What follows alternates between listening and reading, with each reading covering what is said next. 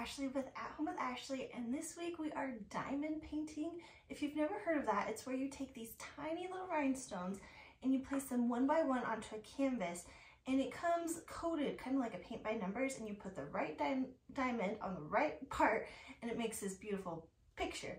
Well, I'm not that excited about that, but what I'm excited about is using these rhinestones on an object. So I was at the antique shop and I got this cute ice cream cone. It's a cookie jar, but I don't like the chocolate part, so I thought we could cover this in rhinestones. I hope I can figure it out, so let's see if we can make this cute together. Here is what I'm using for this project. So first of all, I have this accessory pack, and it comes with the stylus, the grippers, the trays, the wax, the things I need to put each of these little tiny diamond dots onto the top of the ice cream cone. And I'll put the numbers of each one, so if you want to do these exact rainbow colors, you can. For the glue, I am using this fast grab tacky glue, and you just need something to apply the rhinestones to the object, so I think this will work nicely. The first thing I'm thinking we need to do is plan ahead. So what I did was I measured like the whole ice cream cone top. That's 12.5 inches. I have 10 colors, so 12.5 divided by 10 is 1.25 inches.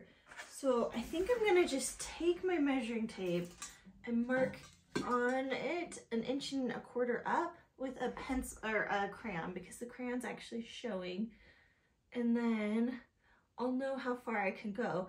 And do I think this is terribly necessary? I think you could eyeball it, but I do like the idea that it'll be pretty even, and then that'll just help it look better. So a little bit of planning, help it look better in the long run, and then I'll know you start and you stop here. Just makes it simpler. Okay, so now it's time to get ready to put the dots on. So what we're gonna do is, this is a little pot of wax, and you take the stylus and you're gonna put it in, and that gets a piece of wax in the top of the stylus, so then when you go to get the dots, it'll stick on.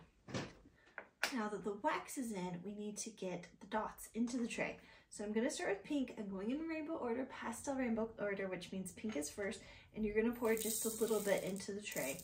And then you're gonna hold it up on an angle and tap it so they kind of fall in the lines, and you want the faceted side up and the flat side down so it's easier to work with. Apply glue to one section of the object. It's important to only glue as far as you think you can cover in rhinestones in one setting.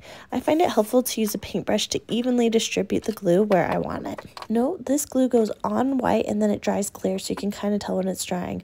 So once your glue is on, you're going to take the stylus, poke it on a dot, and then put the dot in place. And then you just go one after another.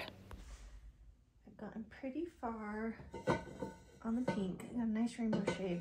But as I'm going, I'm a little concerned that possibly I should have painted the whole thing white before I began, because the brown, like this glue will dry clear and the brown is definitely showing through.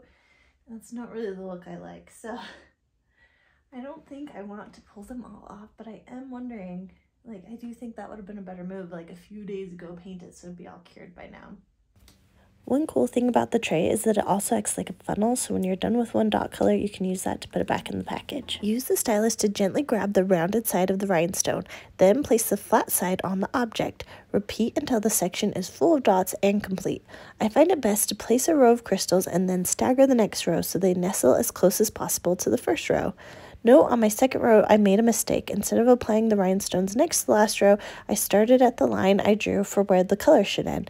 Those were on, and then I realized I should have started on the last row of the lightest pink. So I filled those in, and it resulted in uneven filling of the area, which doesn't look as good.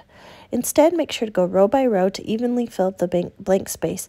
If you don't go row by row, at least go again to already placed dots so that they can be pushed close together. Okay, here's how far we are. I'm getting ready to open my next container, and I wanted to show you. To open it, like the label is in the way, it kind of covers it, so you have to take the whole label off in order to open it, which I think is annoying, but you don't really lose any information. This has the number on it, but so does the top, so just take that off and then you can open it. Ta-da! This project was a slow one. Each of the middle rows took 1 to 2 hours each. I estimate I spent at least 10 hours putting dots or gems onto this cute little ice cream cone. If I was to do this project again, which I absolutely would do, I'd slowly do it over evenings or while watching a show or listening to a really good podcast. I just pushed through and did it nonstop over 2.5 days. So plan on this taking many afternoons. And here's how the ice cream cone turned out. I think it's really fun and it's one of a kind piece now. I a little bit wish I'd swirled the colors onto the top to make it look like twist ice cream, but I still love it. I'm really happy with how it looks in the rims, and the colors are worlds better than the dark brown for my house. It sparkles in the light and it is so fun. What do you guys think about this? I'm glad I did it and I want to do another object. What object would you do? Price breakdown, I spent $52 total, $30 on the ice cream cone, $4 on the accessories, $4 on glue, and $14 on the Diamond Dotz. I hope that this was really helpful for you, and I would love to hear what you would like to make. If you like this, please give it a thumbs up and make sure to subscribe for more videos.